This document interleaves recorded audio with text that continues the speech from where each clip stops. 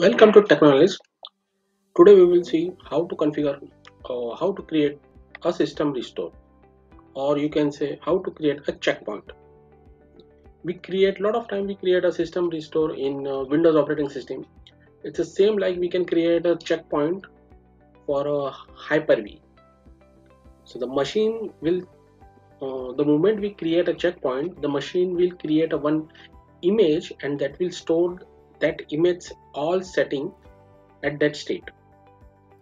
So whenever you know facing any suspicious thing or you are facing any virus kind of issue, you can restore the system. Like you can use this checkpoint option. So it's very helpful while troubleshooting. So now we will learn how to create a checkpoint. Before that, what I will do for that, just right click over here and click on checkpoint. Now the checkpoint is creating. You can see over here checkpoint. The selected virtual machine has no checkpoints right now. See, you can see the message production checkpoint is created. It's a backup technology that guest operating system was used to create a production checkpoint.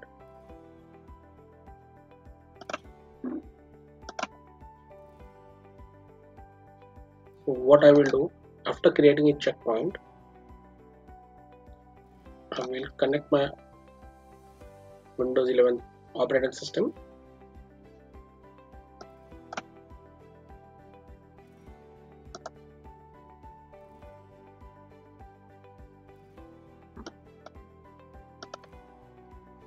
In my Windows 11 operating system, what I will do, I will right click and create a file or make some changes, like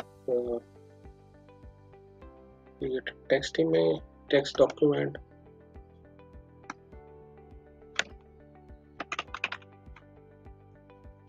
sample document 1.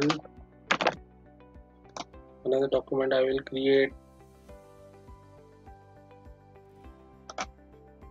like virus. So now suppose your system is infected through virus and you have to remove this virus, and you don't have any utility is not working or something like that, or you are running short of time. So at that time what you have to do, just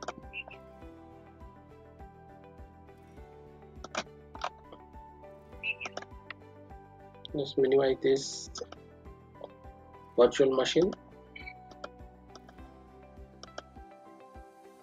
Now we create two file over there, right?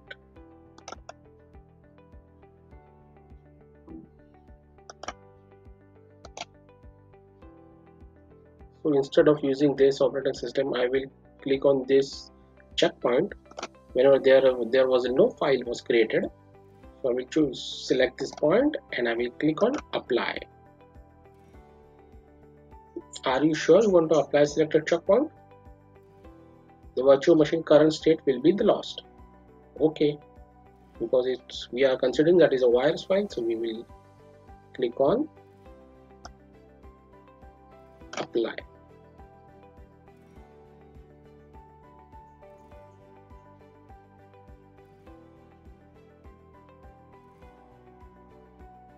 Here you can see first it is showing running. The moment we click apply checkpoint, the state is showing the saving.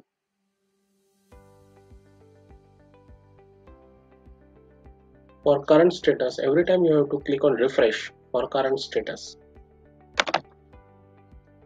Applying the checkpoint, the system will restart.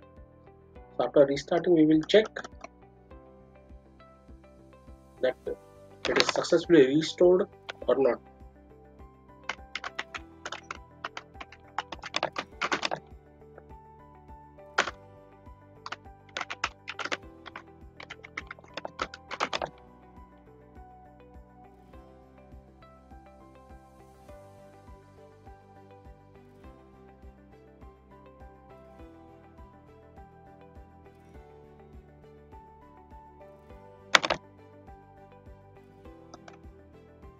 See, the file which we created, that all were gone.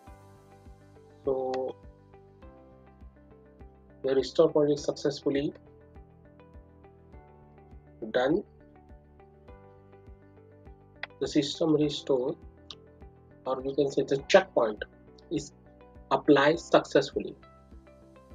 So this is how you can create a checkpoint whenever you you will create, if there is any Windows update, so you will create a checkpoint before updating your server.